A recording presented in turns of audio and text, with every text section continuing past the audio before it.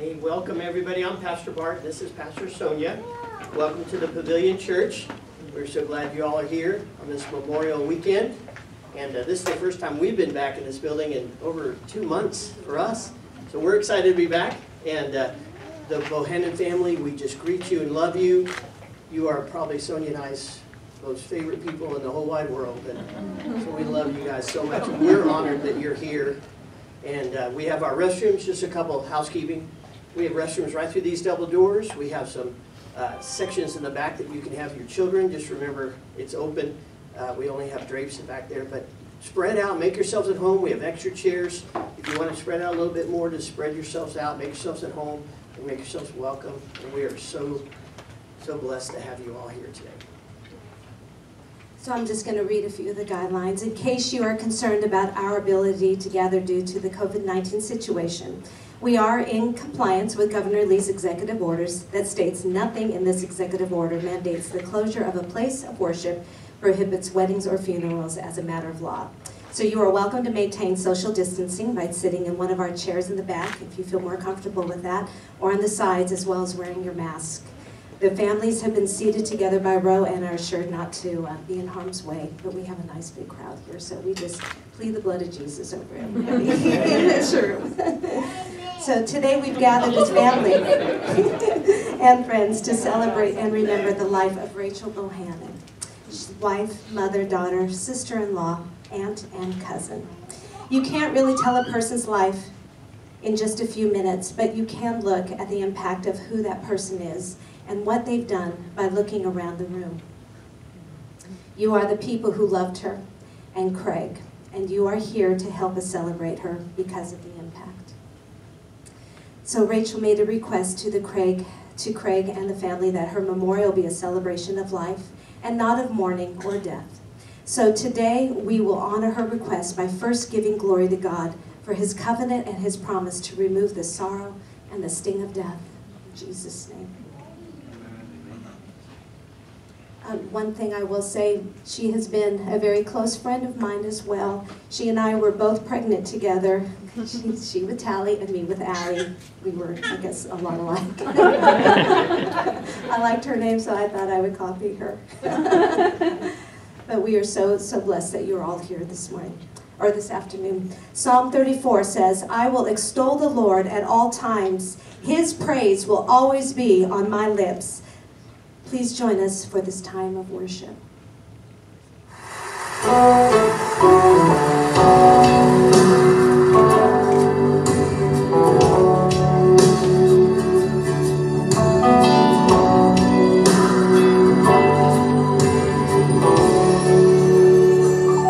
I sought the Lord, and He answered me and delivered me from every fear. Those who look on Him are radiant. They'll never be ashamed. They'll never be ashamed. This Lord that cried, and the Lord heard me and saved me from my enemies. The Son of God surrounds His saints. He will deliver them. He will deliver them.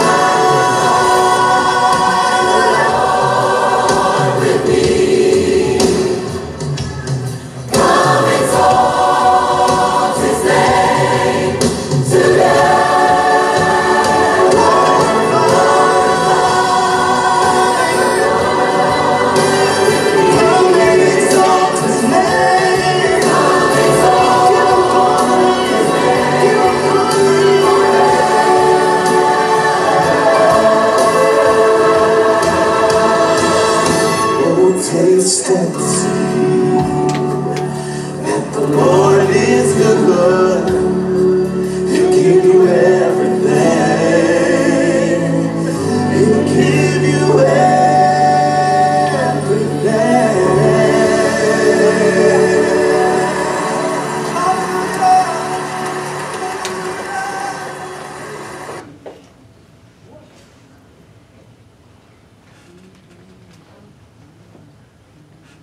Have to take the shortcut.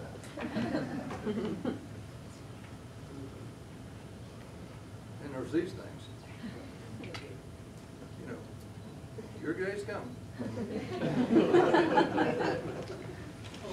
Oh, gee. Okay. I'm Sid Bohannan. It's going to be hard. Okay.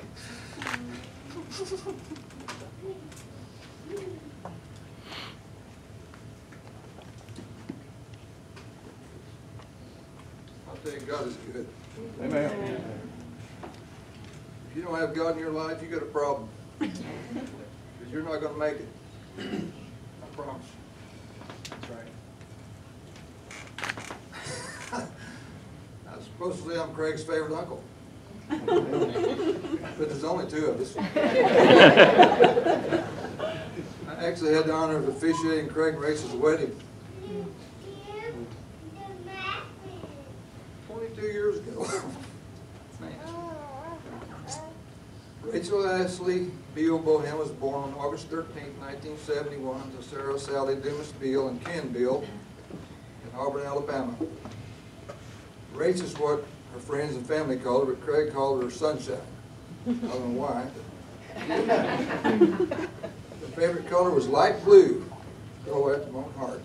The family wanted to honor her memory today by wearing a piece of that favorite color.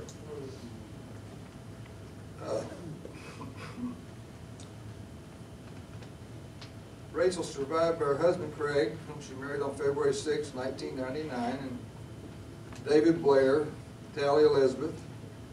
She's preceded in death by her mom, Sally Dumas of Auburn, Alabama, and survived by her father, Ken Beal. She leaves behind many loving aunts, uncles, nieces, and nephews, and a bonus daughter.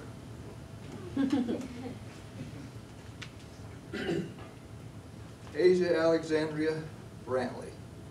4 grandsons. My. One of her closest cousins is here to share a memory, so I'm going to ask Tammy to come on up and do that right now. Uh-oh. Dangerous to give you a mic.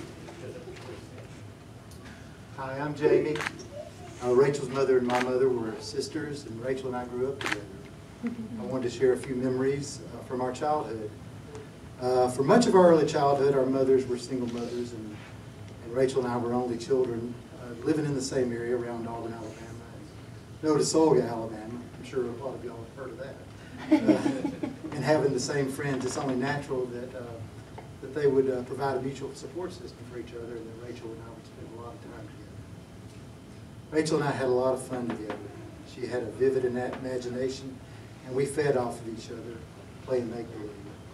We were often off on some wild adventure, from fighting monsters and stormtroopers in the woods, or in the graveyard next door, to playing superheroes in our underoos, or building forts, spaceships, or time machines out of random junk. When we were really young, she lived in an old house in Notasulga that we called the Big House. She would tell me about the ghosts that lived in the house, coming into her room at night when she was trying to sleep. One of these ghosts she called the Woman in Red. I can tell you that I was quite terrified at the prospect of having an encounter with one of these apparitions. Sometimes we'd play school, and she was usually the teacher and I the student. I remember she had a book about horses, and she had me memorize and draw a horse, and all the body parts, the anatomy of the horse, from the muzzle to the fetlocks. Then there was that one time that Racheal convinced me to let her dress me up as a girl. She could be quite persistent, as I'm sure many of you are aware. So she put a dress, makeup, and an ugly brown wig on me. I'm not sure what prompted her to do that. I guess she just wanted to see what I looked like as a girl. Maybe she was just tired of playing with a boy all the time. But when she led me to the mirror, I must say I beheld quite a hideous sight. She thought it was hilarious, and I couldn't help but be amused myself by her finding it so funny. Most of the time we spent outside, Racheal wasn't afraid to get dirty or skin an occasional day. Like her mom, she loved animals, especially horses. And I remember going with her to feed an apple to Reuben. That was her mom's horse, and Todd, her horse. She taught me how to hold the apple with my hand out flat so that I didn't get bitten. And every once in a while, we'd actually get to take the horses out and saddle them up and go for a ride out in the country. And I remember the exhilaration of riding, galloping across the open pasture with the horse beneath you and the wind blowing in your face. As we got older and graduated high school, I joined the Navy and kind of moved away, and we didn't see each other nearly as much as we used to. I guess we just got busy with all our own lives. I was so pleased that God brought Racheal and Craig together, that they had such a strong and loving marriage, and that she had such a good man in her life, and two beautiful children. But whenever we did get together, it always felt comfortable to me, as if we hadn't been apart for so long. I guess I always felt at home with Racheal. And I look forward to the time when I can be at home with her again. In the presence of our Lord and Savior Jesus Christ.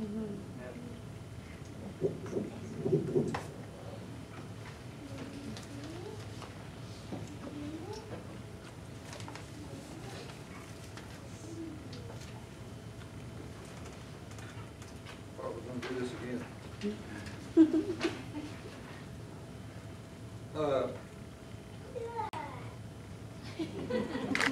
Not used to these kind of mics.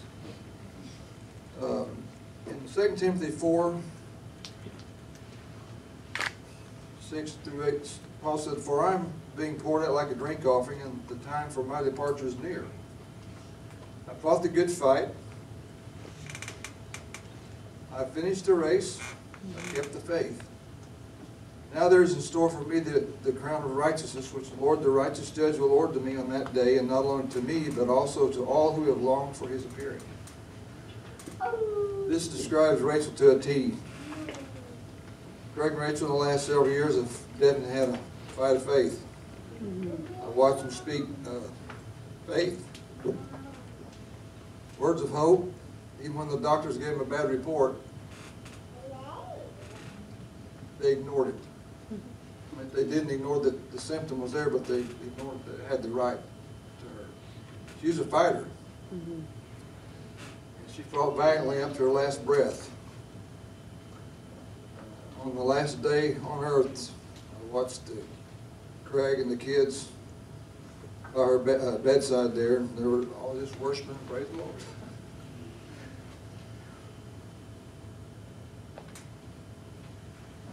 What a way to go. Saw her raise her arms and worship the Lord, and peace just flooded over her. And then she began to reach out, probably for the angels that were there to get her. Although she left us way too young, we'll miss her, but no one called her back. I tell you, heaven's a wonderful place. After you fought the fight that she's fought, you don't want to go back. 2 Corinthians 4:16 brings us comfort as we rejoice that as a believer we will see her again. Verse 16 says, "Therefore we do not lose heart, even though our outward man is perishing, yet the inward man is being renewed day by day. For our light affliction, which is but for a moment, is working for us a far more exceeding and eternal weight of glory. While we do not look at the things which are seen, but at the things which are not seen. For the things that are seen are temporary, but the things which are not seen are eternal." This is no doubt Racheal is a believer, or I have no doubt she was a believer, loved the Lord. Jackie and I pastored in Dixon. Craig and Racheal were pretty much a vital part of that leadership team. We had a 5-year ministers training program. Should have been 10. No. But had a 5-year commitment for biblical studies, administration, and hands-on experience. And one of those requirements for ordination was to work in every area of ministry in the ministry of health. Most of you parents have no idea what people are doing in the back with your kids, but you need to go back there and work with them. Then you'll appreciate them. Craig and Racheal rolled up their sleeves and worked in every area of that church in Dixon. They handled every job, had a great attitude from cleaning the church to working in the nursery. Actually had a better attitude than I did most of the time. Well, the years they were with us, they worked with the youth, the young marrieds, cell groups, and Sonia even got her to sing on the worship team. What? Which was a miracle. She didn't like to do that. Then she got involved with the Vacation Bible School every year. And we ordained them. And they've been ordained for a long time. Paul tells us in Romans 14, "For if we live to the Lord, and if we die to the Lord. Therefore, whether we live or die, we're the Lord's." You know? Whether you're going or coming, you're the Lord's. That's our faith. "For to this end Christ died and rose, and he lives again, that he might be the Lord of both the dead and the living." As a woman of faith, Racheal was not afraid to let the love of God shine through to those she loved. I think if she were here with us today, this is what she'd tell us. In happy moments, praise God. In difficult moments, seek God. In quiet moments, trust God. In every moment, thank God. Thank God. In every moment, thank God. Somewhere in your life, you're going to have problems. You need to learn to thank God. It's the only way out. Amen.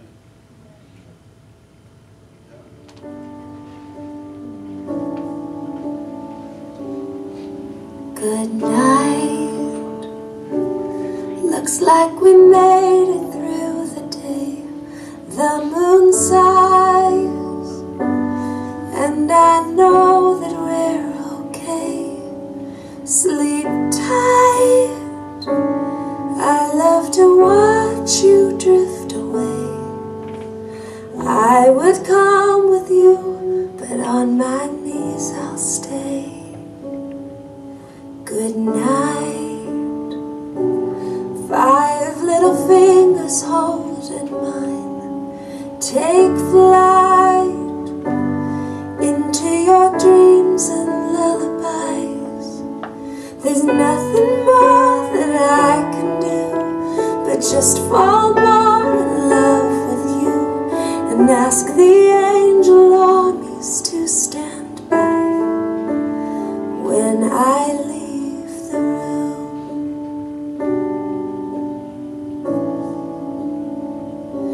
I'm gonna fail you, I already have 10,000 times.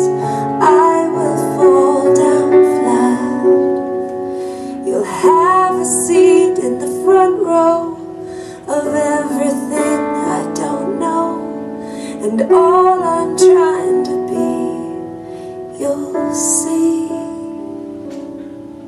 Good night. There will be storms that we come through. In time, we will slay dragons, me and you. I'll always wanna hold you tight, keep you safe with all my might. So I will leave Jesus next to you when I leave the room. And you will run ahead as if you know the way, and I will pray more than one should have to pray.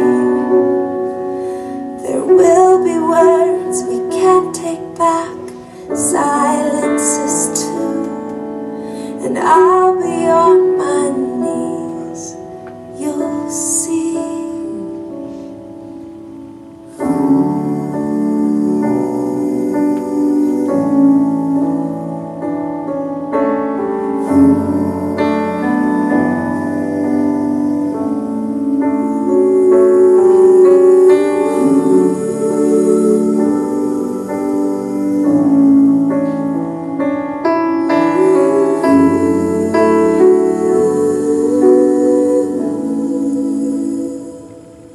One night, when I am old and unsteady, you'll want me to fight, but I'll tell you that I'm ready. When there's nothing left to do, I will still be loving you. Then you'll fold your fingers into mine, and I will let Jesus hold you tight when I leave the room.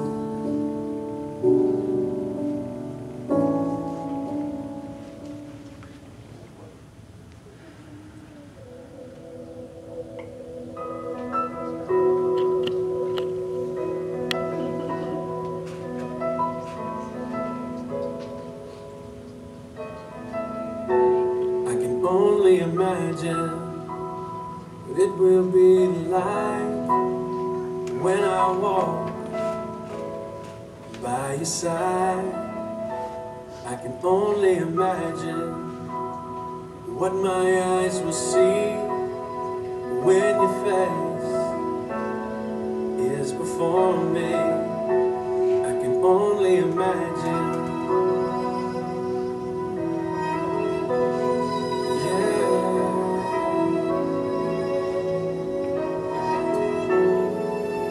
Surrounded by your glory, what will my heart feel? Will I dance for you, Jesus? Or in awe of you be still? Will I stand in your presence? Or to my knees will I fall? Will I sing hallelujah? Will I be able to speak at all? I can only imagine. I can only imagine. I can only imagine when that day comes and I find myself standing in the sun. I can only imagine when all I do is forever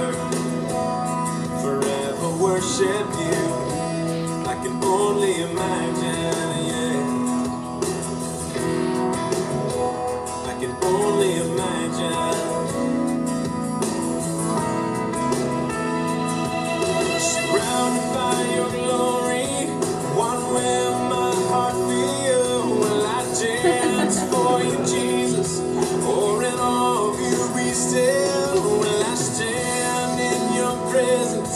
To my knees will I fall? Will I sing hallelujah? Will I be able to speak at all? I can only imagine. Yeah, I can only imagine. Surrounded by your glory, what will my heart feel? Will I dance for you, Jesus? Or in all will be still? Will I stand in your presence? Or to my knees will I fall? Will I sing hallelujah? Will I be able to speak it all? I can only imagine. Yeah, I can only imagine. I can only imagine. Yeah, I can only imagine. I can only imagine. I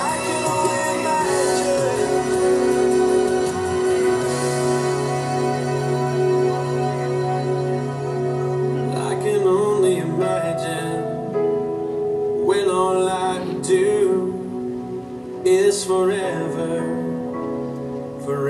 worship you.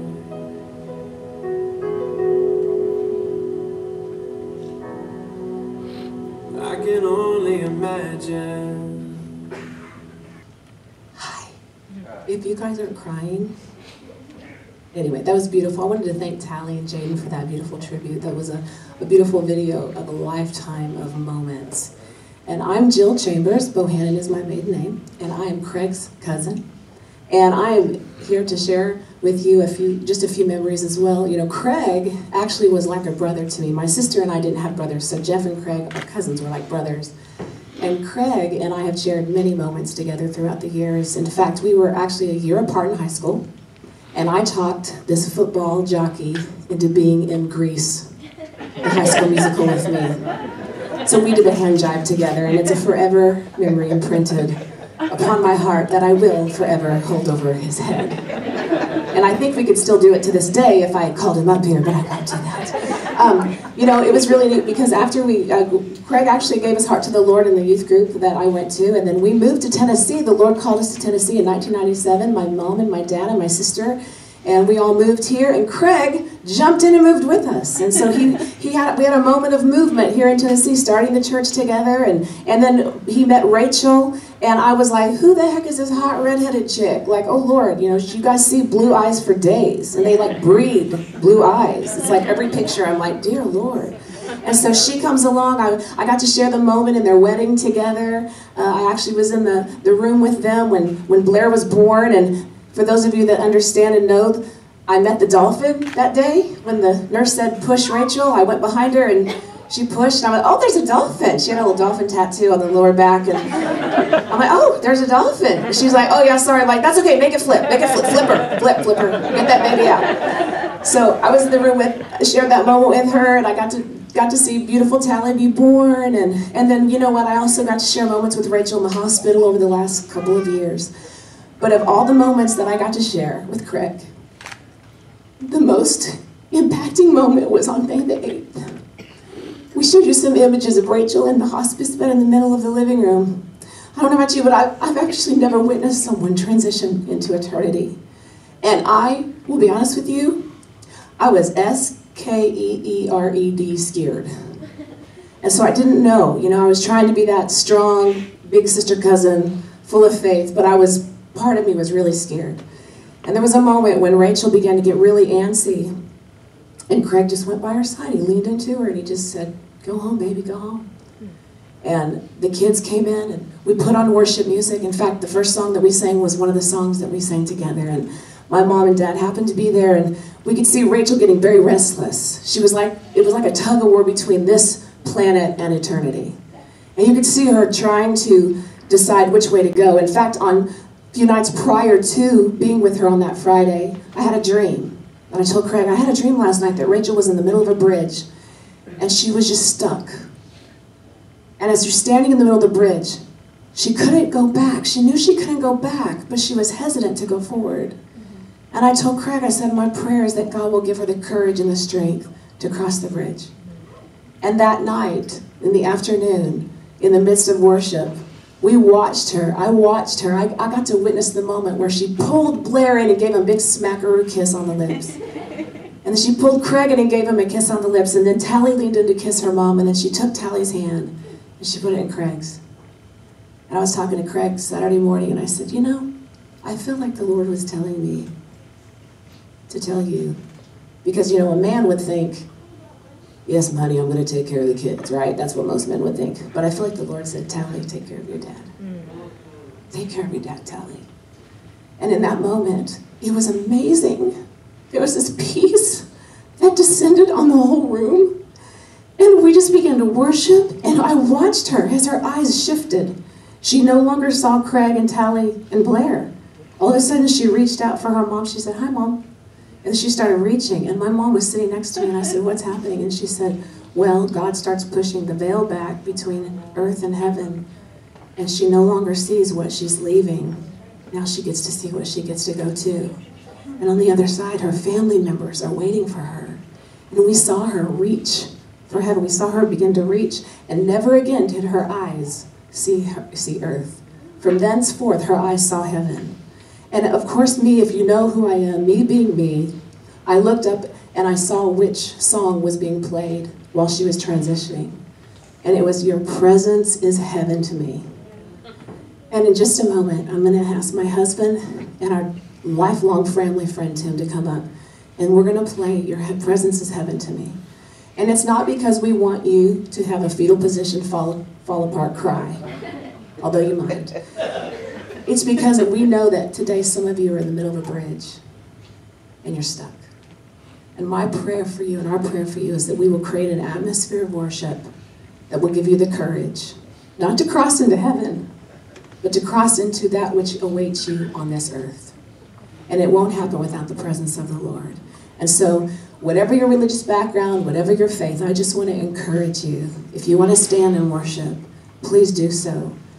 But please do so knowing that this is not our way of manipulating you or causing an emotional manipulation. This is our way of creating an atmosphere for you so that you can understand the peace. The Bible says how precious in the Lord is the death of his saints. I never understood that. How could it be precious? I witnessed it. I shared that moment. Because it's precious. Because we get to return to the Father with his arms open. And it's precious. It's a precious reunion. So if Danny and Tim will join me, we're going to just lead you in. They're going to lead you in worship, and I would just invite you to take a few moments and just center yourself. And hopefully today God will give you the courage to do what you may not have had the courage to do before you walked in here today. Thank you.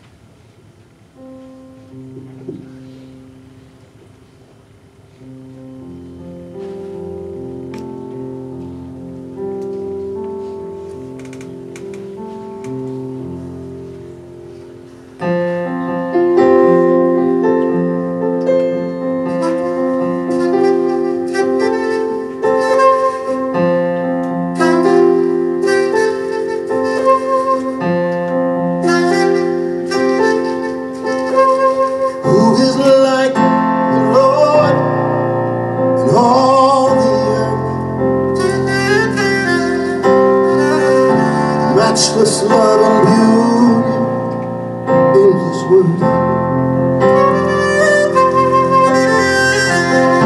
Nothing in this world can satisfy. Jesus, your cup that won't run dry. Your presence is heaven to me.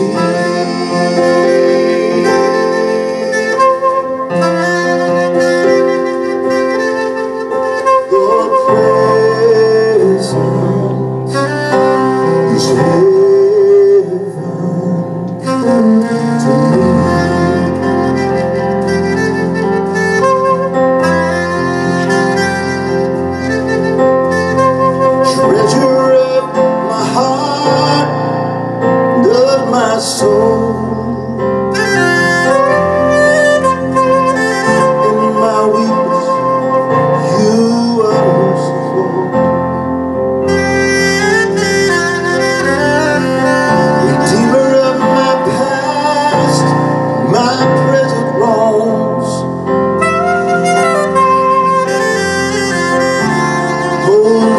my future days to come.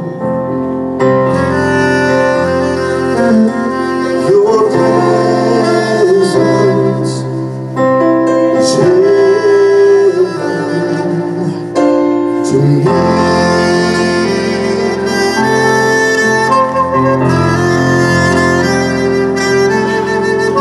Your presence is heaven to me.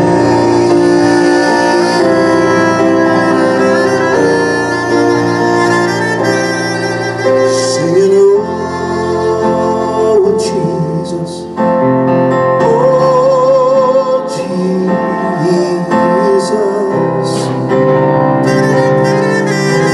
your presence is heaven,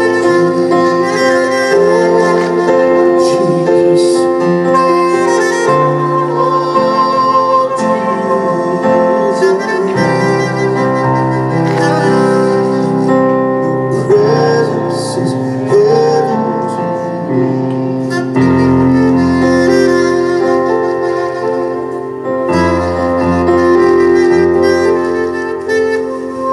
All my days on earth I will await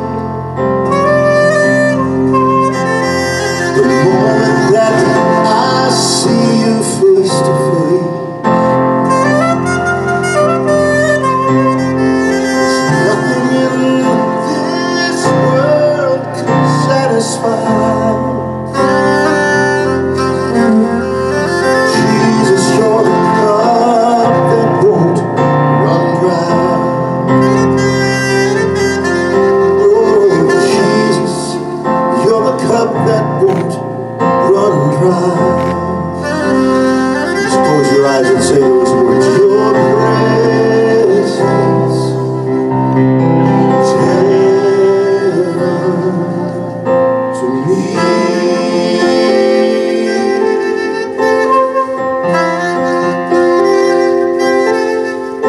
Your presence is heaven to me.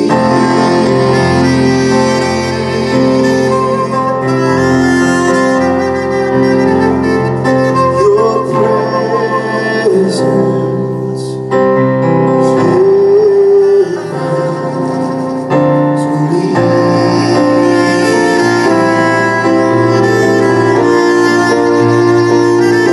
Sing, oh Jesus, oh Jesus, presence is heaven to me. Oh Jesus, oh Jesus.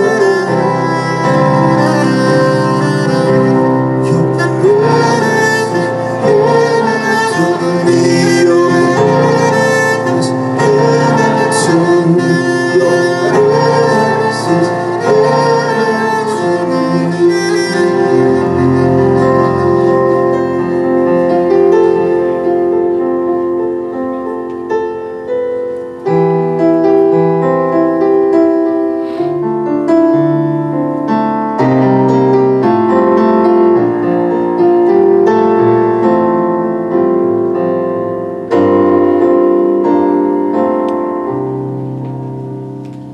Let the rain of your presence fall on me every day that I live, every breath I breathe. Let the rain of your presence fall on me everywhere that I go. Lord, let your presence rain on me. Oh, love divine, joy unspeakable, overflow.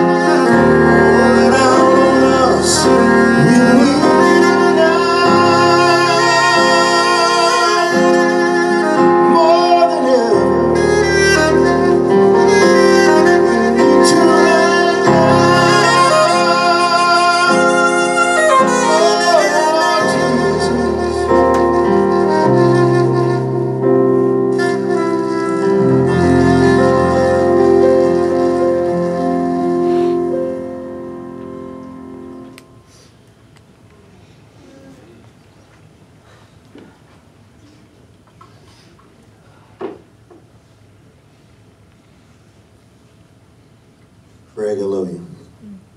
Blair, Tally, you guys are so precious. Your family. I had the honor of marrying into your family in 1990. Didn't know it was going to be such a big family. I was an only child. It was all the Bohannan clan that taught me how to love a crowd. And you were all so precious and so kind, so loving to embrace me and Melody and Christopher, my clan at the time. And then Jill and I's growing clan with Sydney and Isaac and Destiny. I was believing for 7, but I settled for 5. I almost started to feed the children ministry because it took a lot to go to the grocery store. But you know, I know there's an enormous amount of emotion in the room. There is at every funeral, depending upon what your relationship was with the family. And I feel so much love in this room, but not just love. As I was walking around the room earlier, I was very keenly aware of hope that I sense in our hearts that we all carry for Craig, for Blair, for Tally, as they move forward, because God doesn't change his mind. No matter what happens in this life or what happens in our death, the ones that we who are alive and remaining, he said, will be caught up to meet those who have gone before us. And we have hope in this life. As long as there's breath in our lungs, we have hope. I've had the honor of speaking and ministering at many funerals through the years, from children to the aged. And it's still the same message every time. It's the same feelings that we feel when we walk in. You're overwhelmed with the sense of the brevity of life. It is so fast. I was talking with my mother-in-law just a couple weeks ago on the porch as we gathered for some celebration. It seems like we have them all the time. But I said, Jackie, I said, because I just hit 60, I said, do the decades feel like just like 2 or 3 years, like the older you get? She said, oh, honey, let me tell you. You know, Jackie. And she told me, she proceeded to tell me, but not only the brevity of life comes to screaming to our attention, but also the certainty of death. It's appointed unto man wants to die. It's appointed. It's an appointment. In fact, the moment you start breathing, you're moving toward an appointment. And every one of us have an expiration date on us. We don't know when that expiration date is. I know that Racheal, such a sweet woman, precious to our family, partnered with us in ministry, labored with us at our church for many years, that 5 years ago she would have never even had an idea that she would transition this early in her life. But the promise is that it's, you know, for us that are followers of Christ, we die to live.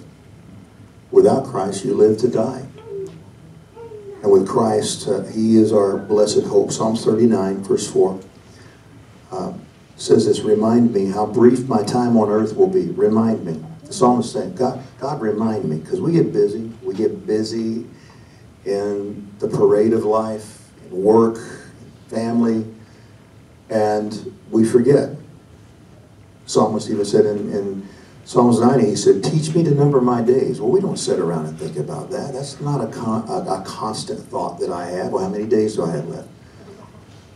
But it is something that when there is a life-threatening situation, or you get a doctor's report, or something that strikes you, that you go, well, I wonder how many more days do I have left? How many days do I have left? Remind me that my days are numbered, and that my life is fleeing away. That my life is no longer than the width of my hand. An entire lifetime is just a moment to you, oh God. Human existence is but a breath. And that phrase, that jumps out to me in this passage of Scripture. Just a breath. Human existence is just a breath. Jill and I and Destiny were at Craig and Racheal's the week that she passed, that she made her transition. And sickness and affliction is brutal. It's why Jesus did what he did. He said, many are the afflictions of the righteous. God delivers from all of them. And whether it's through an ongoing life or that we move into eternal life, hell always loses. And Jesus always wins. But I was watching Racheal in that room, and every breath was so labored. It was shallow. It was extremely shallow. And I found myself, when she would take a breath, I was holding my breath for her, because it's like, I don't know if there is another one behind that one. And it's really easy for us to take each breath for granted until we're straining for it. And it reminded me, when we left that night, it reminded me of, I have been all over the world, and I was quite the adventure seeker in my mission trips and the various things that I've done. But I was a scuba diver, and I was one time diving in the Dominican Republic. We'd done an ocean dive, and it was not a good dive that day, and we were headed back to the missionary's house. And he said, "You want to do something really, really cool, really different?" I said, "Sure, I'm up for it." And he pulled up to the side of a mountain, and he said, "Get your gear." And we're walking in with our tanks, and we walked into the side of this mountain. I said, "Why are we carrying tanks into the side of a mountain?" And there was this little body of water, maybe not more than 30 feet across. He said, "Put your gear on." I said, "What are we doing?" He said, this is a really ancient cave in the Dominican." And I said, "We don't have any lights." He said, "I know the way." And so we strapped up everything and got a regulator on, and I started going down, and it went down into this really dark black hole. And I was staying as close as I could to him, but I knew we had already dove that day. Half my tank was gone. I knew that.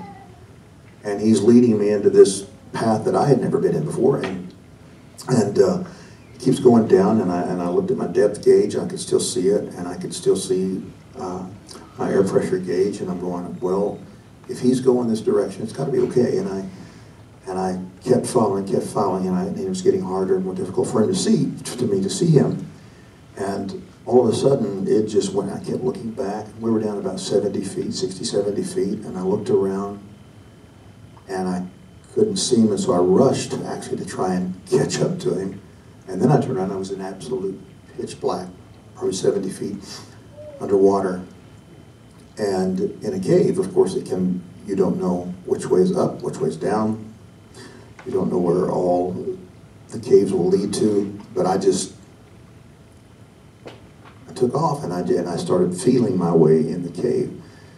And about maybe 3-4 minutes in, I thought, I really began to think, I don't know how many breaths are left in this tank.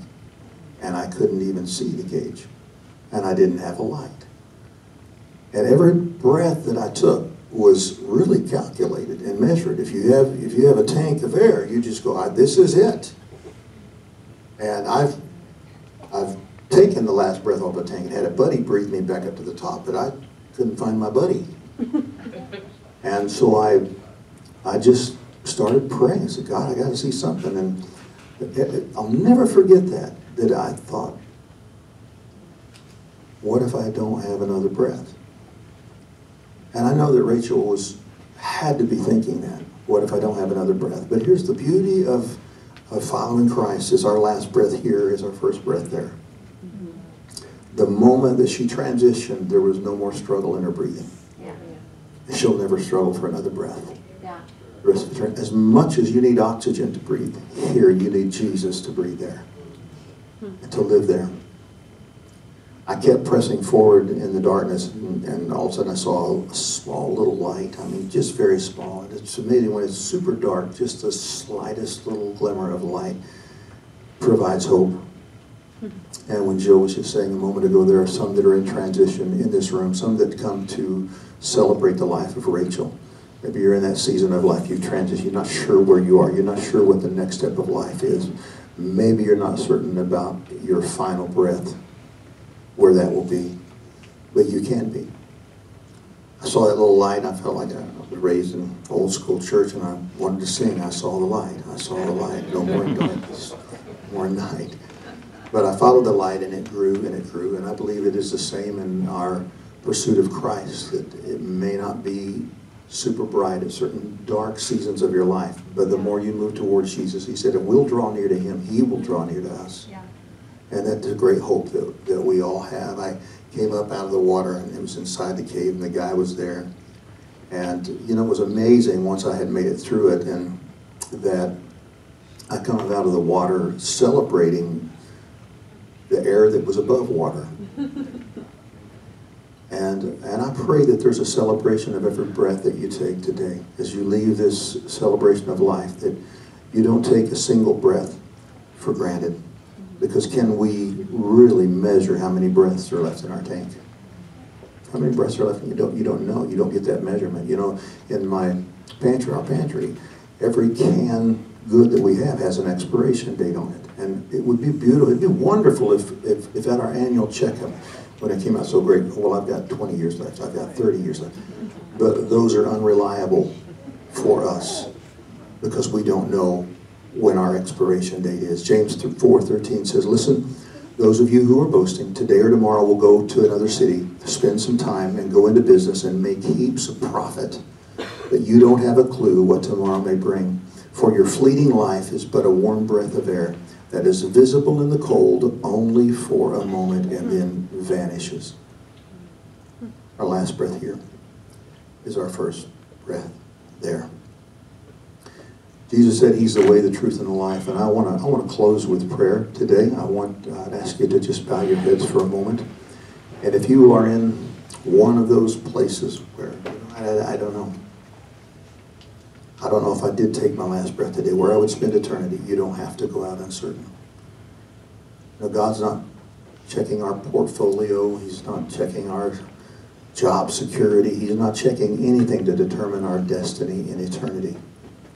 It's only if we have called on the name of the Lord. It says he's near to those that call on his name. And in the last days, whoever calls on his name, they shall be saved. Father, I thank you for the opportunity to celebrate the life of Racheal today. God, I have the absolute, complete confidence that she is awaiting us. It wasn't a goodbye. It was, I'll see you later. And Father, I thank you that we hold that hope in our heart, that as part of the host of heaven now, she peers over to encourage us, to shout us along the way. And Father, I thank you that those in this room today that are uncertain, God, today they call on your name. And we just do that. Just say those words quietly. Say, Jesus, I need you. Say these words with me. Jesus, I need you. And I want you in my life. I can't live without you.